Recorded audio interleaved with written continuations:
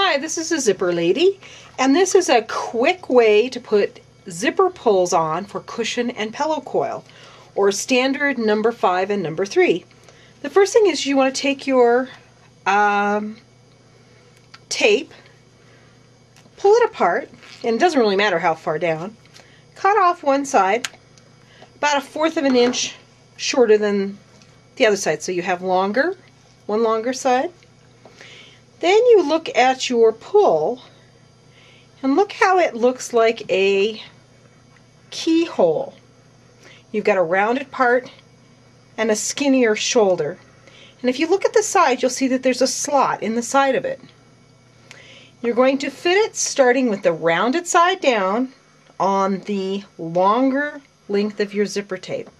Slide it down, and then fit this other side into that shoulder, hold it evenly, and pull your pull down. Sometimes you got to pull it a couple of times, and just kind of jiggle it a little bit, and on it goes. Okay? Let's do that one more time. Take off your zipper pull. Notice that it's longer on one side, and that's the one you're going to feed it on first. I'm left-handed, and so if you're right-handed, you would make your right side shorter. Slide it on, and see how this zipper ends right at that little slot in your zipper pull. Feed it in. You can kind of hear it click. Hold it and pull down your pull. That's it. Now then, I want to show you another way to do this, and this is using your handy dandy fork that got stuck in the dishwasher, or maybe even in the garbage disposal.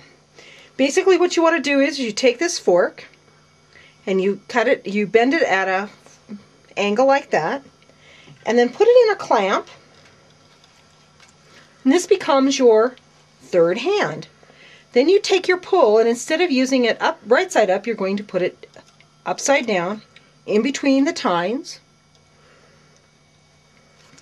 and then your tape also goes in upside down, and you just feed it in. Well, maybe. There we go. And you just pull it on. If you get this little bubble, all you do is back it out, trim it off even, put your pull back between the tines. And I have to admit, I did smash these together with my needle nose pliers so that they'll fit.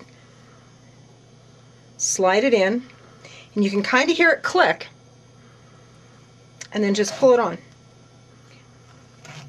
That's it. Pull it out, and off you go. That's it. I hope that makes your life easier. Happy day.